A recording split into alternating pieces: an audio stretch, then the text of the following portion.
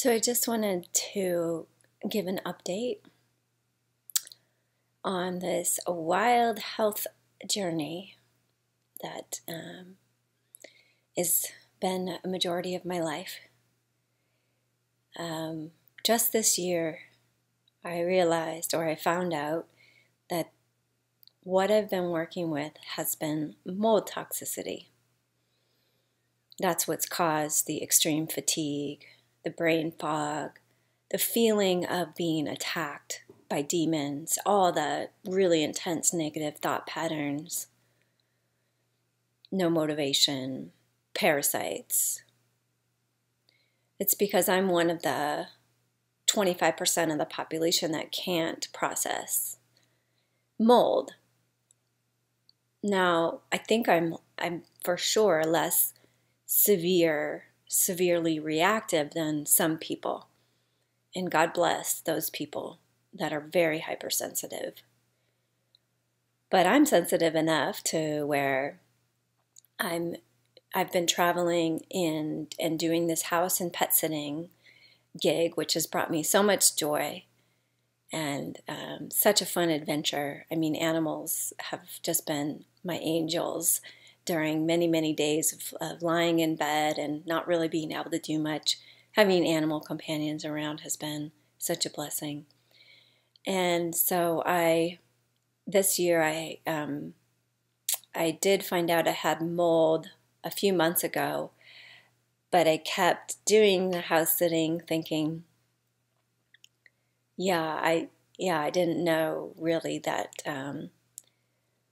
what was going to happen. So I did a few more, and it was back and forth. So one house I started to feel better, but I also started low dose naltrexone at that time, and that kicked in and started really causing me to have a little more energy. My brain function started coming back, my motivation started coming back, and so I had this really great phase of about, I would say a few weeks of feeling pretty good, feeling like I was like getting better and I was really gonna keep getting better. So then I moved into a house that had mold in Colorado, and I felt it more acutely because I think the house before didn't have it. And then I moved in and I slept in this back room with the master bedroom, and it was either in the mattress or in the wall or the plant right next to me, but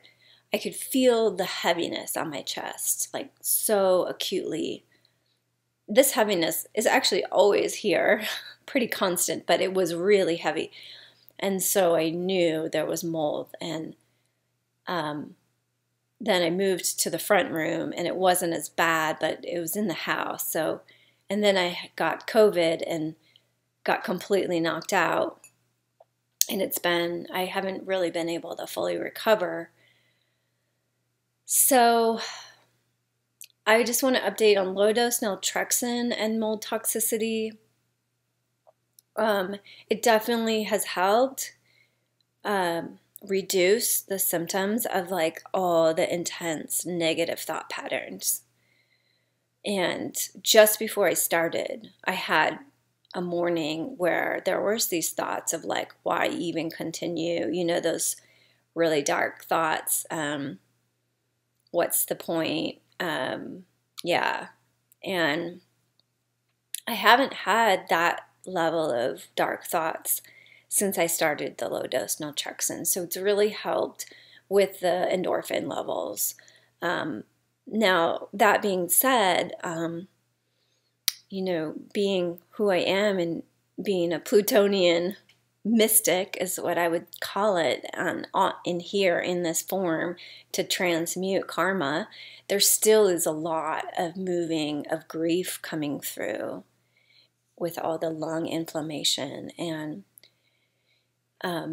so there are still emotions that come, but it's not the darkness that was there. And then I would say with brain function, it's definitely helped me be able to, like, for example, right now I'm planning this mold avoidance tent camping in the desert, and I'm having to make a lot of decisions and figure out a lot of things. And I really think the low dose naltrexone is helping me with brain function. And yeah, that and some caffeine.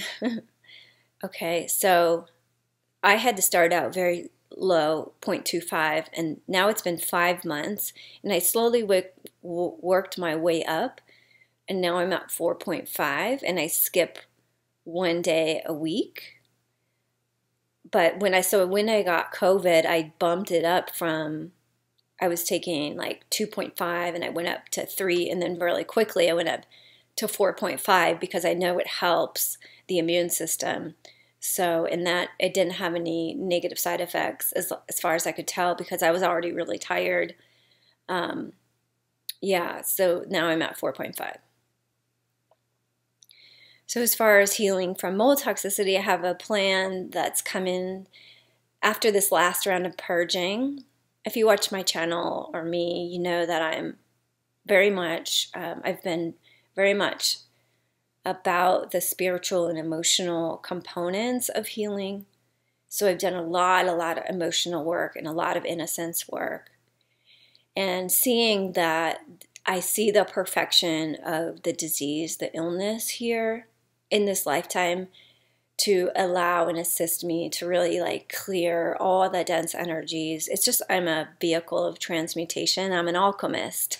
And this illness has helped me alchemize all the patterns that have kept me away from realizing my true nature. And not only that, all of the dense energies that have kept me away from my heart, from feeling the love and the beauty and the joy and the light of my true self. It's helped me in this intense longing and devotion to truth, to discover who I really am, which is not the illness, which is not this sick body or sick, whatever. It's not this mind either. It's not this personality. So I feel really grateful and blessed, and I'm just so in a good place emotionally and spiritually.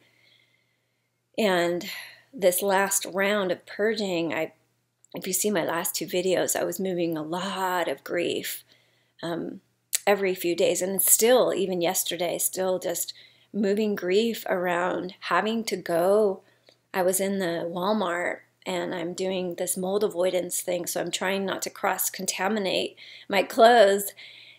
And so I was buying new clothes and putting them in a bag right away, just like sealing them up so I wouldn't contaminate them. But it brought up a lot of sadness around the fact that we're at this place in our human journey together where it's so freaking toxic on this planet. And it brings a lot of sadness that we have come to this place. And also a devotion to know that I'm one of the beings here to help shift this paradigm to a healthier connection to, first of all, we have to start with ourselves. We have to start with connecting to our inner world and it's an inward journey. We have to find the love and connection with ourselves, and that includes connecting with our bodies. And this is such a long, slow process for myself to really tune in to my body and what it needs. And yeah, and it's very much in process. So yeah, so people with mold toxicity, we're here as canaries in the coal mine with the red flags that there's definitely a lot of cleanup work we need to do. And I'm a part of that change. And so as on my journey of healing, it's been 12 years. Now I'm at this place where after this last round of grieving and clearing away identification, something new came in, a new tool, and the awareness that I need to really take this seriously in terms of getting clear of all the mold in my environment and not in a fear not in a base, like fear-based way, although fear can creep in really quickly, right? Because like it's everywhere. But, you know, cleaning and taking the time. I'm borrowing money from my mom so I can buy some things to go camping. And I feel the correctness of it. I feel I'm being divinely guided in this way. And also I realize it's necessary.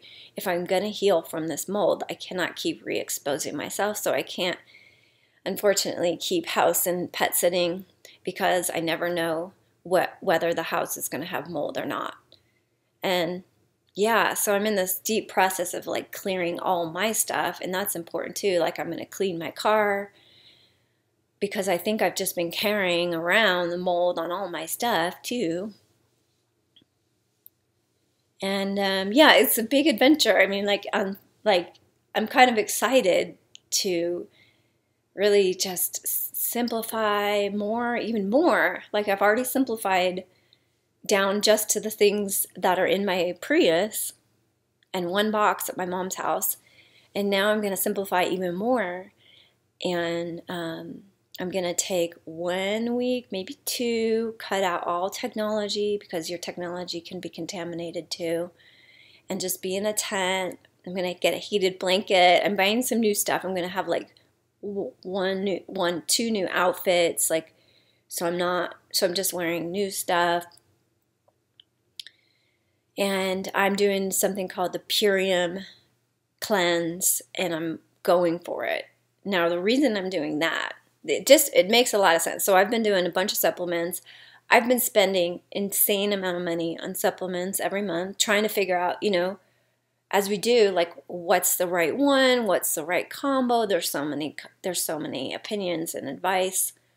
I've been doing binders, I've been doing lymph, I've been doing microbe formulas, all kinds of stuff. So what happened was my friend or an acquaintance from a spiritual group that I've been in, she reached out to me and asked if I would join a group meeting so she could share her journey with something. I didn't know exactly what it was, but I felt inside this yes to just show up and see what it was and also to support her.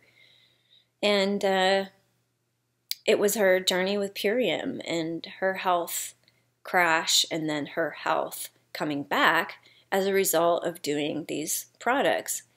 So I was like, well, maybe I'll try the shake again because I like the shake and I want to get off of the Thrive shake.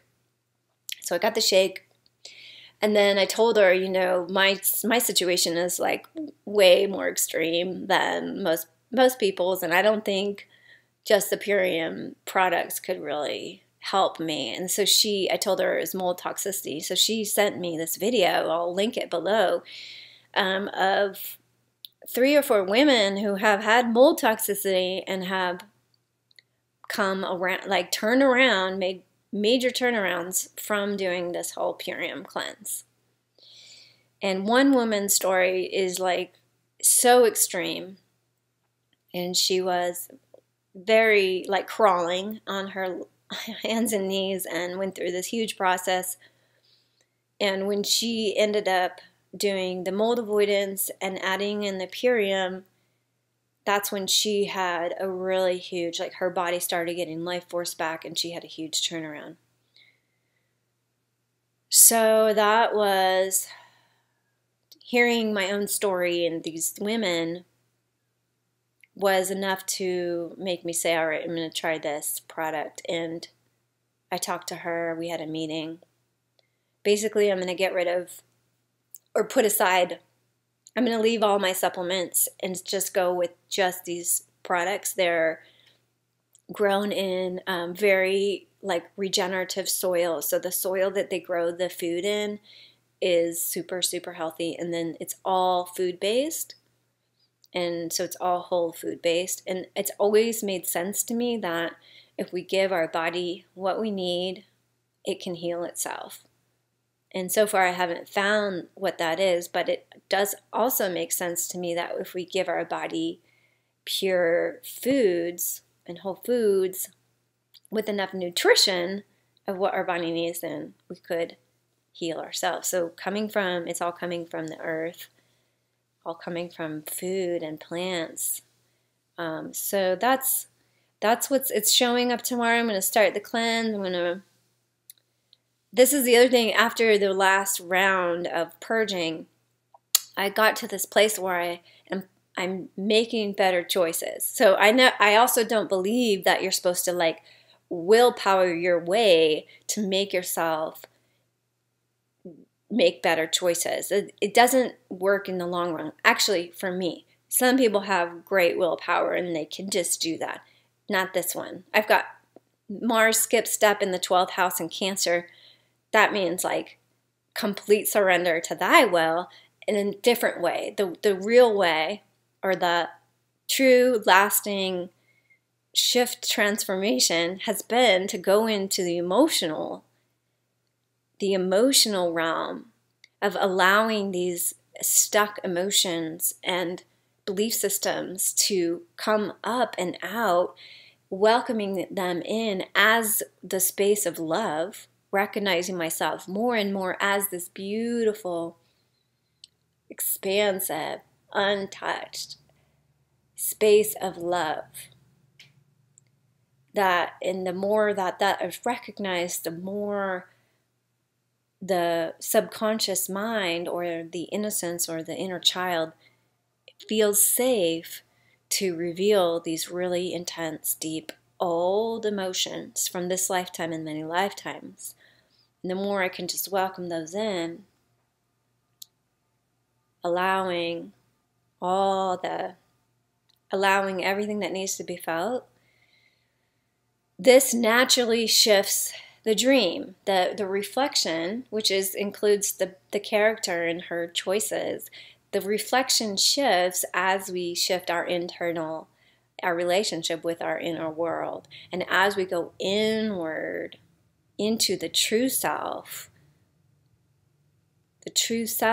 that is just watching with neutrality and love and just is watching the dream, the more we can go in and identify with that more than the character in the story, the more it frees up the character and frees up these emotions to be able to be moved by divinity. And there's a purification process of like, okay, now the character's choosing better things for her body. Like, I'm drinking tea right now instead of caffeine. And it's naturally happening. So then I feel strong enough now, like I can do a cleanse, like the Purium Ultimate Lifestyle Transformation Cleanse, which doesn't include a lot of food. It's like a little bit of food if you want to go heavy on it. It's very clean eating. And yeah, I feel strong enough to be able to stick with something like that now. So that's my plan. I've got this. I'm in Colorado. I've got 5 more days here. I'm going to be cleaning stuff. Luckily, they're letting me use their washing machine and dryer. And I'm actually soaking stuff in ammonia and then using borax and then using OxyClean. It's intense. It's a lot of washing, and I'm gonna like get rid of some stuff I can't clean, like my jackets. But there's like this crossover time period because I think my car has mold in it, and I have to drive out west to another 10-day house sit. I'll be on the coast by the ocean. And then I'm going to get an ozone machine and clean out my car and continue like getting rid of stuff and cleaning stuff. And then I'm going to, once I get it really sanitized, I'm going to bag it up, triple bag it, and make sure it doesn't get re-exposed. I'm buying I have to buy a new sleeping bag and a new down jacket, and I'm getting a little solar power station so I can have some electricity out there. Yeah, then I'm going to go camp in Quartzsite where there's like millions of people. It's this huge open desert BLM land, and it's dry, which is what we need, and it's warm for winter, although it is still getting down to like 35. 37 at night, which is really cold to be sleeping in a tent. So I'm gonna get a heated blanket, a low wattage heated blanket, which I can plug into my little power station or my car. Yeah, so for $180, you can stay for, I think it's from December to April, or it's like 5 months. You can stay on this open land, and there's plenty of space for people to spread out. And then you get free water, free trash, and there are porta potties, although I won't be using them because I think I got COVID from using a public bathroom. So my friend is staying out there too. There's probably a lot of cool people and kindred spirits. The feeling is I'll be really going inward into the silence a lot and taking beautiful hikes and just taking things really slow and simple and being really close to nature. It's going to be challenging. It's going to be an adventure. But I really, and who knows whether it's going to get me better. I've done so many things in my journey that where I get really excited thinking like, this is it. And it works for about 3 months, and then it stops working as much, which same happened with the low dose naltrexone. But part of that is like I keep getting re-exposed, and that's why things stop working so well, because I'm still being exposed to the mold. Anyway, so yeah, I mean, like this plan is like the Purium. It sounds amazing and awesome.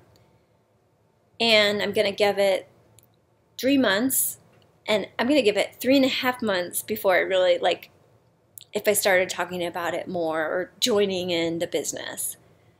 I really need to give it like 4 months, because if it's still working at 4 months and I'm still getting better, then I know there's something to the approach that I'm using of mold avoidance with Purium. So the other thing is, once you get clear of the mold for 1 or 2 weeks, then you start to be able, a lot of people start to be able to detect whether or not there's toxicity in the environment that's triggering their body. So it brings more sensitivity. So I would love to be able to go back to house and pet sitting at some point. I would really love that. But I don't know if I'll be able to. So God, the universe, the beloved, myself, is leading me on this path to be able to live very simply, live closer to the earth, to live and to keep nourishing the being, that which needs nothing outside of myself, to keep resting in the silence where everything arises from, to keep clearing and purifying so I can be a vessel of light, so I can be a powerful agent of change and hold space for the collective, hold space for others, to help inspire and love, and to bring love, the vibration of love, of unconditional love, to myself and to others. That's what I want. It's what I've been praying for many, many years, to be a vehicle of love and light here. And yeah.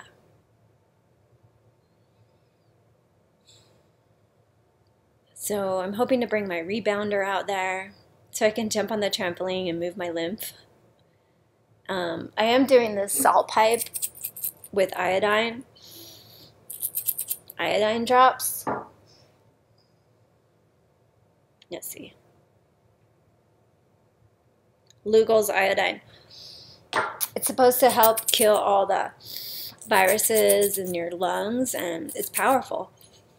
I'm doing that. Seems to help. What else? Yeah. I'll walk barefoot. That's going to be good.